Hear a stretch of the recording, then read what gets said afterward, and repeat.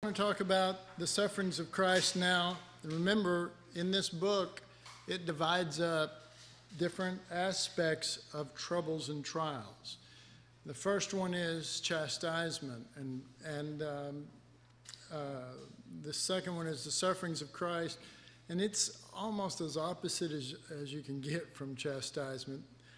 The sufferings of Christ come to those who are sons, to those who are mature, to those who understand the cross, and they understand the nature of the Lamb and the relationship of the believer in that aspect of Christ and how we live on this earth. And turn with me, if you would, to Philippians chapter 3.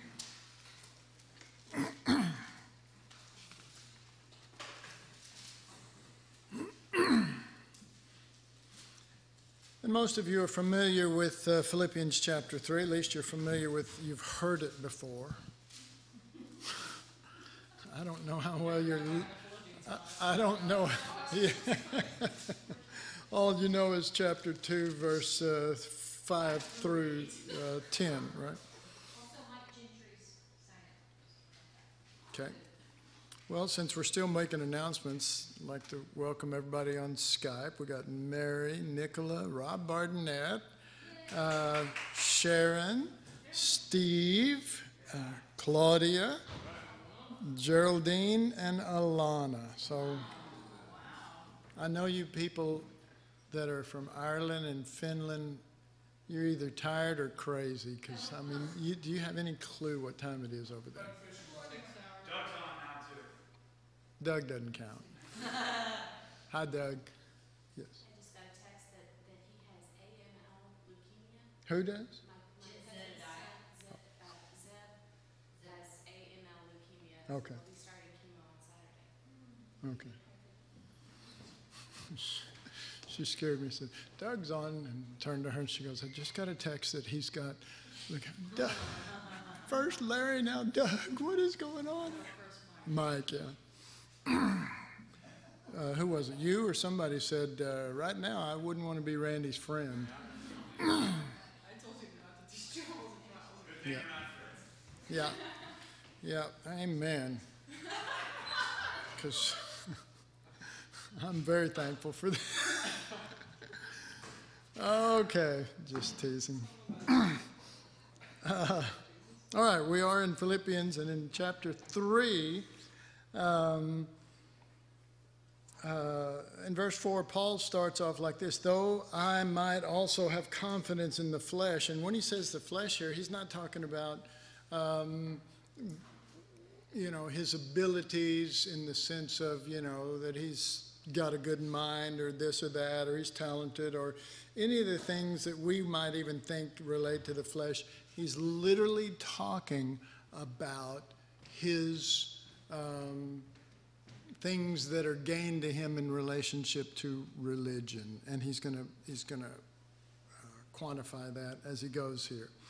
Though I might also have confidence in the flesh, if any other man think that he hath reason for which he might trust in the flesh, I more, and here he goes, circumcised the 8th day. You see, what he's talking about, the flesh, is not what we talk about the flesh. We talk about the flesh as, oh, well, I went, I shouldn't have, but I went out to Beth Marie's and I ate a whole cake and a tub of ice cream, or, I don't know.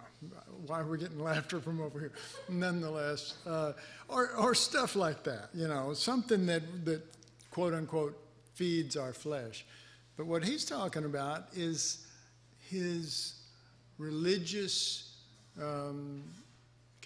what is the word I'm trying to find here? His achievements, heritage, his heritage and religious things that would make him confident before, if, as it were, we'll just say believers, before God and believers, okay? He's calling that his flesh. That's what we would call not our flesh. That's what we would call the Lord. And he is about to again make this this division, this contrast between what is us, whether it's in this case really good, godly, but not God. Godly, but not God. Okay? As opposed to God, Christ in you. Christ being your, all of those things made unto you. All right. So he, in verse 5 and 6, he rattles off all of his achievements and the things that he glories in and the things that he felt good about, how good he was as a religious man. But then, verse 7, he says, "But what things were gained to me, those I count lost for Christ." And in this case, what he's saying that was gained to him,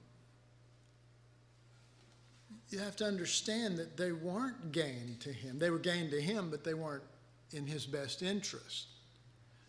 They were gained to him in the Jews' religion, and doesn't he use that phrase here? Is that over? That's probably over in Galatians, that he prospered more than all of his brethren in the Jews' religion. That's over in Galatians, the first chapter. But what things were gained to me, talking about these spiritual things that made him appear something spiritual, those I counted loss for Christ. Folks, he's not talking about his salvation experience here. This is already, he's been in the Lord for a lot of years. This is more towards the end of his life. And he's come to a place where he's realized that all the things that he worked for in the Lord, I'm going to just say it like this, count for nothing. And he says it's dung. Okay, cow dung. Counts for nothing. I didn't say it, Mike. You thought it. That's the problem. What you thought was what I did say one other time, but I'm not going to now. Yea, doubtless, and I count all things, not just those religious things, but all things loss. In other words, we would say, well, brother, you don't have to give up, this and that and this and that. Okay. Lord help me.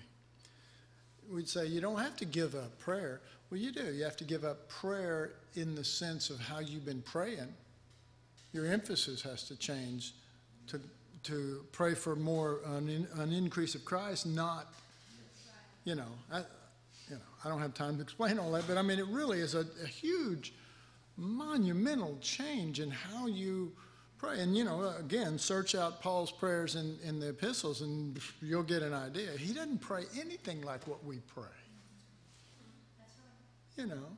Oh, your sister Susie, well, let me, he doesn't. He doesn't go, you just don't see all of that.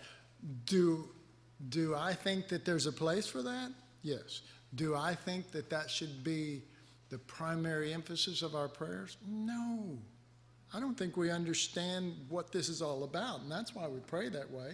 We pray that way because we think that this is all about that we have come into relationship with Almighty God, and His goal now for the years that I live on this earth is to make me happy, comfortable, and order everything, spiritual, so that life is good. Well, that's not it. And you'll find that in what Paul's asking for and praying for even right here. But we're not there yet. Yea, doubtless I count all things. In other words, I count these spiritual things, but I go ahead and count all things loss for the excellency of the knowledge of Christ Jesus. And he's going to sort of explain that as he goes here. My Lord, for whom I have suffered the loss of all things and do count them but dung, that I may win Christ. Okay. For whom is the key little phrase there. For whom I have. He did this for Jesus. He wants to gain, and when it says that I may win Christ, it is the word gain. It is the actual gaining of more of Christ. He already has Jesus, so why is he trying to gain Christ? He's trying to gain Christ in him, in his life, in his walk, in his mind, in the way that he thinks, the mind of Christ, not his mind for Christ. And there's such a vast difference between those two, my Lord. All right, so for whom? And so what do we see in Paul again? We see that thing. He is so driven based on Christ. It's not religion. It's not souls. It's not, helping our family. It's not evangelization. It's not all of the things that we make it. Paul, he just sees this as about us gaining Christ in a greater measure than what we have now. And his measure is, I'm crucified, Christ lives. That's the full measure he's seeking for in his life. And that's the measure that he points to constantly. Because Jesus, to him, is the measure, that measure is the measure of the stature of the fullness of Christ. That's what we're shooting for. We're not shooting for all those things. I don't even know how to put it. I mean, many of the things are things that he's counting loss, that we're shooting for. And he's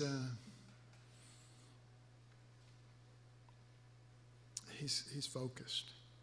He's focused. And he's about to explain the depth of that focus. And that's important. For whom I have suffered the loss of all things and do count them but dung, that I may win Christ. All right. So we're not going to do this unless there has come a monumental change in our view, in our heart. The scriptures are going to have to become brand new. They're going to have to be Holy Ghost scriptures instead of ink on white paper. And until that happens, we may say this, whom I've suffered the loss of all things, but we're not going to count them dung. We're going to count them out of the picture for now, or not important until they become important again. All that stuff that is driving us, and we can't help it. We will do that. We will do that until we see Christ.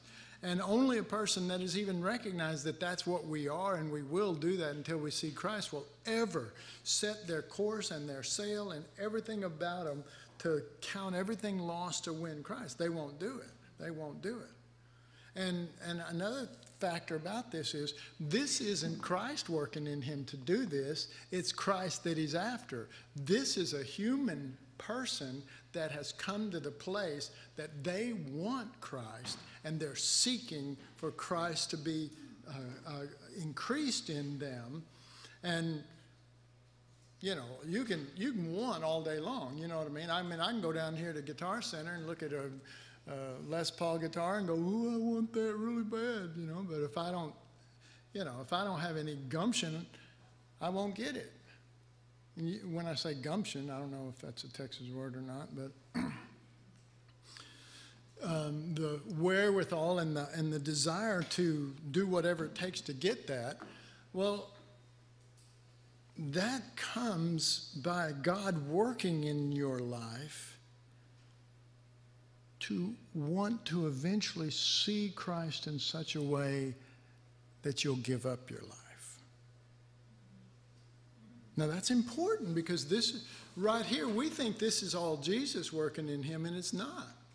This is a man who's been dealt with by the Holy Spirit and is being drawn to want Christ in a greater way. Like, I want to gain Christ. I want Christ revealed in me. He's always using phrases like that. And that's why it's called, get ready, this is going to be monumental, and that's why it's called Christ in you. The you part has to have something that wants more than just, I just want to be saved, or I just want to be saved and guilt-free. So thank you, Jesus, for dying and being slapped and beaten and all this stuff. Really cool, man. Thanks. See you when I die. Yeah, yeah. But Paul is looking at that spirit of the Lamb, that spirit of Christ crucified, and it is so impacting to him. All right. Well, we say, okay, well, why isn't it impacting to us? Well, I'll tell you exactly why it's not. Because we have not seen Christ crucified. We've heard. We've heard. And it's good to hear. But so many scriptures, you know, there are scriptures that talk about hearing, and there are scriptures that talk about seeing, and the contrast is pretty great. Stand still and see, you know. Quit working, stand still, and see. This battle, you don't have to fight in, but you have to see that. You've heard it all your life. Stand still and see the salvation of God. Well, you know, good for you. That's great. I'm so happy for you. But there has to come a desire that says, my God, you know what?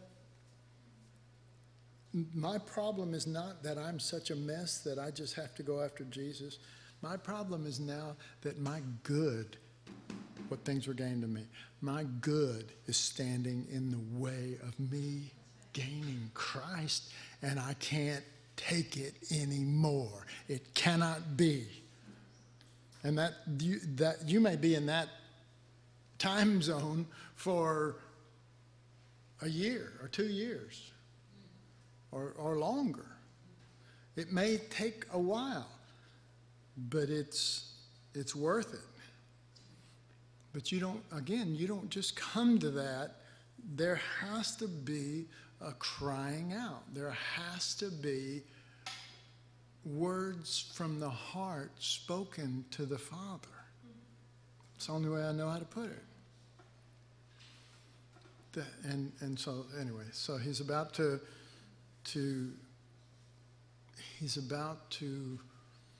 define what winning Christ is to him. What a definition. So contrary to my mind, to your mind, so contrary to the human mind, so contrary to the Christian mind, so biblical, so Christ-centered. So cross-centered. So, I mean, what kind of man was this guy? Honestly, what kind of man was he? And he never holds back. He just never holds back. Wow. Verse 10, that I may know him. Okay, well, we can make that mean anything we want, can't we? We can make that mean anything we want. But he wants to know him in a specific way. And I will tell you that these three are all joined as one. They're not three separate things. They are, can I say it? 3 in 1. The Father may look different than the Son may look different from the Holy Spirit, but they're all the same substance. They're all one, and it all flows together. These three all flow together. That I may know him. How? And the power of his resurrection, the fellowship of his suffering, being made conformable unto his death. Okay, so in the middle of this we have the fellowship of his sufferings, and that's what we're talking about, the sufferings of Christ. But to see that, we have to see these three together. All right, he didn't ask for resurrection. He asked for the power of resurrection. All right, now I just want you to think for a moment. What is the power of resurrection?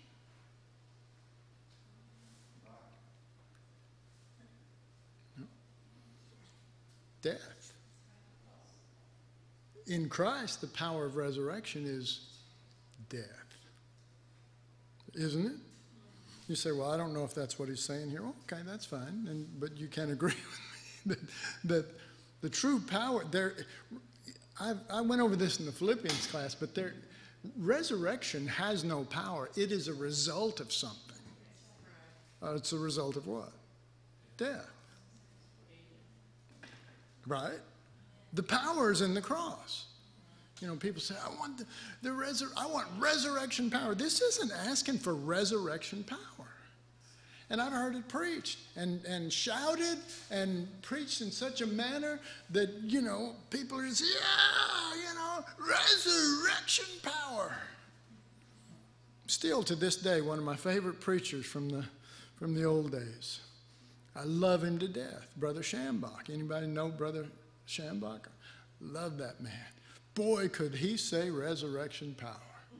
I am serious. Hey, nobody can say resurrection power like Brother Schambach. Okay, well, that's not what we're after. Okay. And we're after what the Bible says, the power of his resurrection. We're looking for a power of his. We're not looking for a power for our resurrection. I mean, do you see how often and how the way we misread the Bible, God's Word? We call it God's Word and go, oh, it's holy, I believe it all. Well, how can you believe it all when you misread it? You know? I mean, you hear Jesus saying all the time, before he quotes the scripture, he'll go, and as it is written. We need to read it as it is written, not the way that we think what it means. You know, we hear him say, as it is written, and we go, oh, yeah, you know, like that's some sort of spiritual oogie-boogie way of saying, you know, this is, you know, here's what it says. And here's what it says. No, he's saying, as it is written, and then he says it. This is what this. Know it and read it as it is written, not as men have preached to you, or your carnal mind has made it form.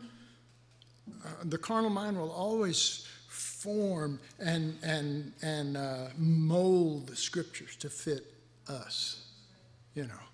And then we'll take our image of God and we'll form him in our image so that we're happy with him, you know. I've made God in my own image, you know. Oh my God, just Lord, just kill us all. And he did at the cross. And that's settled, okay? Yeah, there's a victory right there. All right. So then from that he's talking about and the fellowship of his sufferings. And here's what I believe the fellowship of his sufferings is. And I haven't had enough time to read all of this here in this here book, but I encourage you to read it. The fellowship of his suffering, I'm going to say several different ways here. The fellowship of his sufferings is to go through sufferings that he specifically went through. All right. What kind of sufferings are those? Well, that time that, you know, he disobeyed God, and the time that he sowed bad seed, and, you know, the time that, you know, he was, you know, reaping what he sowed from that bad attitude he had that day.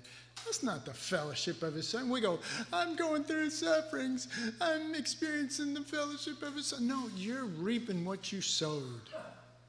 Well, you know, it's not the same. It's not even close. In fact, it's almost, well, I was going to say something worse, but it's almost the opposite. Let's just say it's an abomination to God because we're equating to Jesus human frailties and failures instead of God coming down here and being accused of wrong and being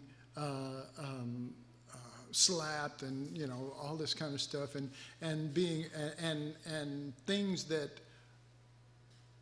they should be punished for are being put on him, and the ones who are responsible for the judgment in this case, whatever the case is, they are covering their own sin and trying to make you look bad, and on and on and on. You know, I mean, we could spend a while considering the sufferings of Christ. Okay, so only when you start entering into those things, but it is not your sufferings after all. One of the important marks of the sufferings of Christ is they're not your sufferings. They are because of Christ in you and because Christ chose to be slapped when he didn't deserve it. Can I get amen? Christ in us chose to be accused when we had nothing to do with it. Same thing that we just mentioned of Jesus, all of those things and more. However, there's still one more element, and that element is, well, let's see. I just want to, I know there was a scripture here. Yeah, here it is. It's in 1 Peter 4, verse 13, 14, and 16. And I'm reading out of your book, so if you want to read out of your book, it's the middle of the second paragraph on page 34. And it's 1 Peter 4, 13, 14, 16, and it says this. But rejoice, inasmuch as ye are partakers of Christ's sufferings, that when his glory shall be revealed, you may be glad also with exceeding joy. Let's stop right there. We are partaking of Christ's sufferings, that when his glory shall be revealed. All right. Now, we've talked about this before in one of the other classes, probably Philippians, that the greatest glory of Christ was when he glorified God by laying down his life, by not being self-centered, by thinking about others first, and suffered in the process of it. Now is the Son of Man glorified. Was that for John 12:23? Now is the Son of Man glorified, except a corn of wheat fall into the ground and die. Okay. We think the glory comes when we get resurrected. You may be, I'll say it like this, you may be glorified. God may exalt you for you allowing Christ to come out of you in those situations. But in truth, he's always glorifying his Son. He is. But we're his body, and we share in that glory. You know, John 17, when Jesus said, you know, people have told me, said, well, God will not share his glory. You know, with anybody ever heard that? God will not share his glory. But, you know, John 17, I can't remember which verse right offhand. You can look it up. But Jesus plainly says that the glory I had with you, Father, they may have also. See, I mean, I'm always, it's like I hear these statements, and they're not biblical, and they're statements. Maybe even from the Old Testament. But Jesus speaks, and he tells us, you're my body. You're one with me. And so when I hug Jesus, I hug you. When I glorify Jesus, I glorify you. Meaning, you know, number one, first and foremost, the cross, that he allows such things for you. Because he's not going to put you in that position if you're not, I mean, you know, if you're not at least supposed to respond correctly. I'll just put it that way. The reason why I say that is because this verse goes on to say, rejoice in as much as you're partakers of Christ's sufferings, that when his glory shall be revealed, not yours, you may be glad also with exceeding joy. All right, so you are glorified in the fact that that you're partakers of his sufferings, that when his glory, see, it's all about him. And that's hard for us because we've been trained that it's all about us. And my friends, to use it lightly, how embarrassing to stand before the throne of the Lamb of God and realize that every eye is on him and nobody's looking at you. And you're going, hey, look what hey guys, you know, I did some stuff too. And they're going, hey, get your eyes on Jesus. I'm sick of that. I heard that my whole time in Bible school. Well, that's the way it is. The Father, the Holy Spirit, they're going to make sure that that's where it goes. Anyway, there's more here.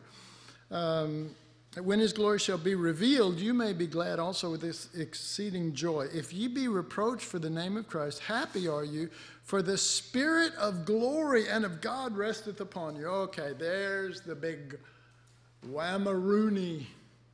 There's the big killer right there.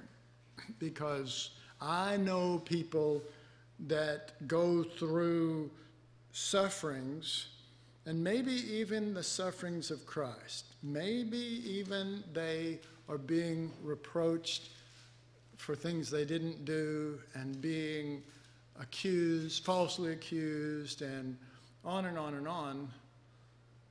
But they wonder why the Spirit of glory and of God never rests upon them. It's like all they can remember is it was a bad experience. You know, there is no, that part of the scripture is always left out with them. Because they don't see sufferings the way Paul did when there in Philippians when he said, to know him in the fellowship of his suffering.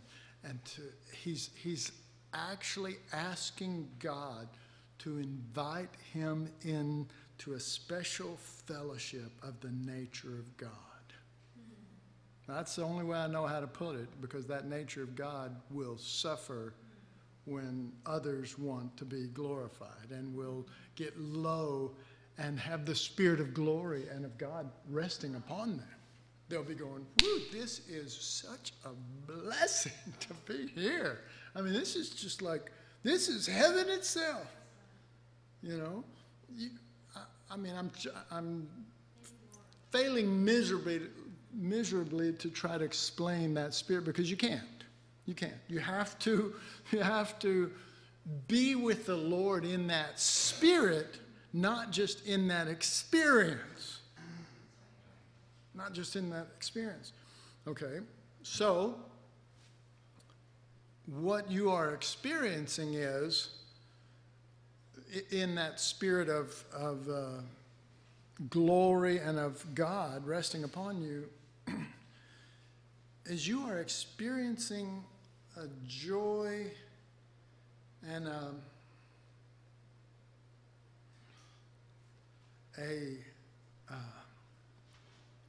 sense of privilege that you have been ushered in with the Godhead. And you see, as it were, maybe not at that moment, but going into those sufferings, you see that when you're with them, that to give and give up and to lose by His Spirit is such a joy. I mean, I don't even know how to put it. See, I don't. Well, it's just ridiculous for me to say these words. I mean, read it. It's right there. But I'm trying to.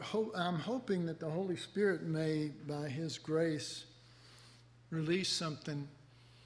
Because I think this is the kicker here. I think this is where we lose it. I think we don't really fellowship with Him in the suffering. We just go through it and say, hey, I know what you mean, Jesus. They mistreated you. That ain't it. That ain't it. That ain't it. You say, well, what are you saying? That all I've been through has been for nothing? Yeah, that's pretty much, because it's not, I'm saying it's not this. And if you were shooting for this, then it's for nothing, because Paul didn't say, I want to experience your sufferings. He didn't say that. He said, I want to experience the fellowship of this. All right. So only those who have, and when I say this, that can be up to this point or next week or 10 years from now or 100 years from now. Only those who have really, I've been working on some stuff today that I could just share with you. So good about the tabernacle. But only those who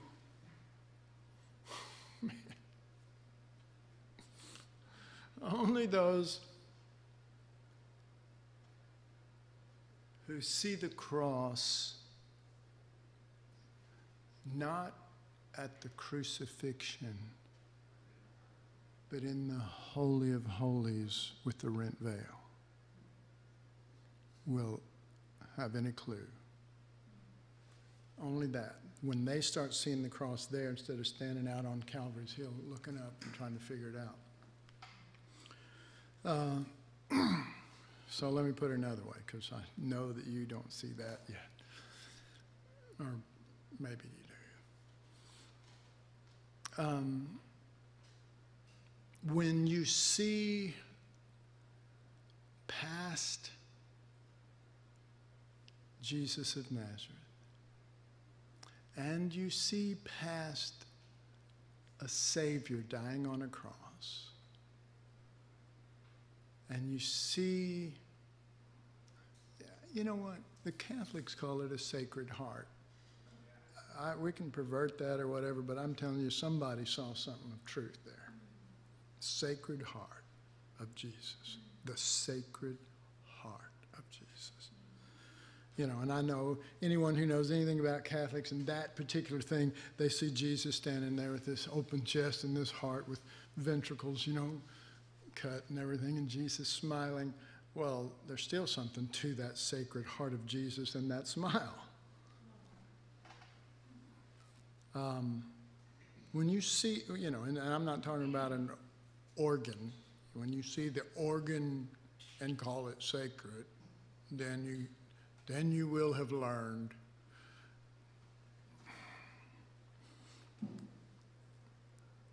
don't proceed by trying to apply my words. Go to the Lord, go to the Father, go to the Holy Spirit and say, if there's anything of you in that crazy man's words, don't show me what he's trying to say.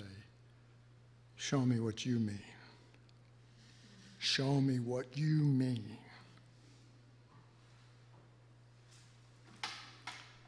And I believe that if you'll keep that desire beyond 2 days,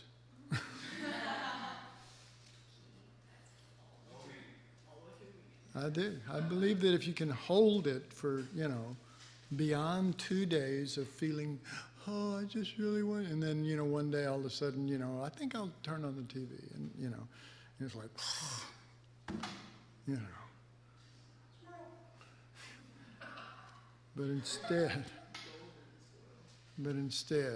if you desire the Lord now, then he will lead you to the place where you will desire the Lord more than your things. Then he will lead you to the place that you will desire the Lord more than your own life. And he will open himself, because you can't desire the Lord more than your own life. You can desire the Lord more than your own things without seeing the essence. But you can't want the Lord more than your own life without seeing the essence. So between giving up things, counting things loss, and giving up yourself, there has to come, and that's his responsibility. That's the Lord. That's the Father sonning you, you know, treating you like a son. And when your heart turns to the Lord,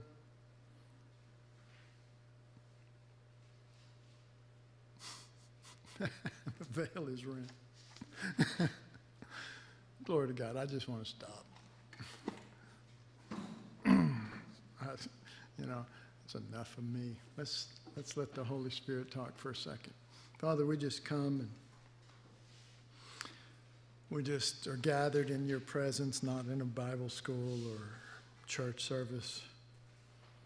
We're just gathered at your feet and we're gathered in your presence, Jesus, and we just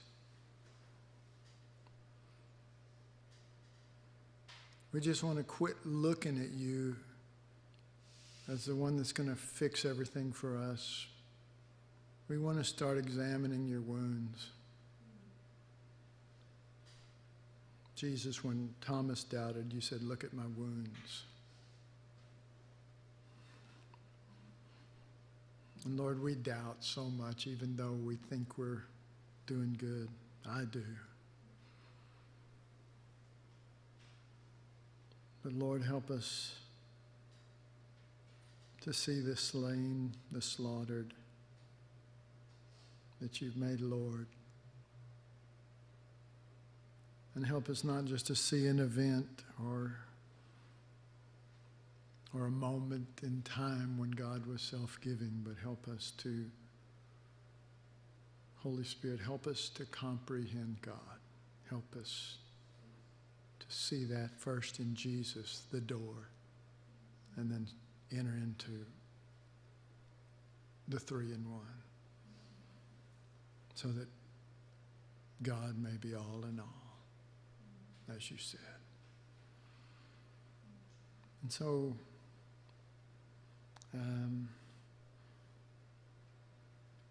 Father, we're so far, honestly, we're so far from you in these things. Our minds are so filled with blockages, good ideas, and great concepts, religious concepts that are keeping us from you.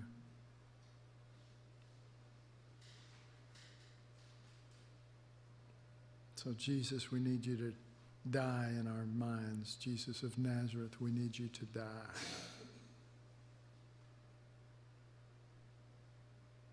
And be put away and never rise again as Jesus of Nazareth, but to be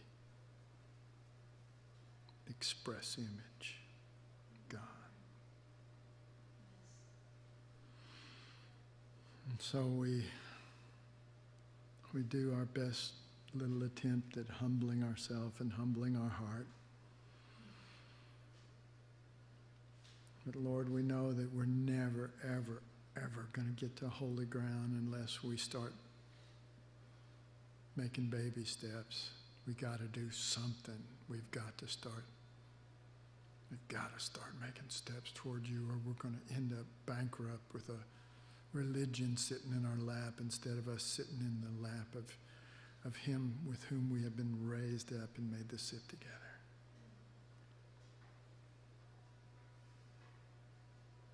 Help us, Father, to break out of this, the tentacles of this thing that holds us, so that we might be with you, that we might be fathered by you, Jesus, that we might be conformed to your death.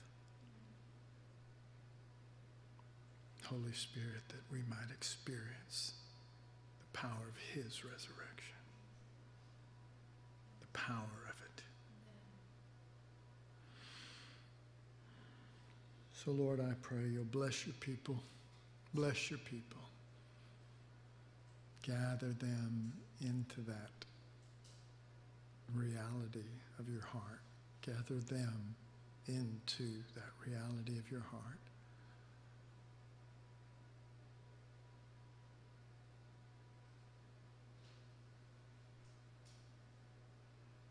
Keep them, Father. Keep them.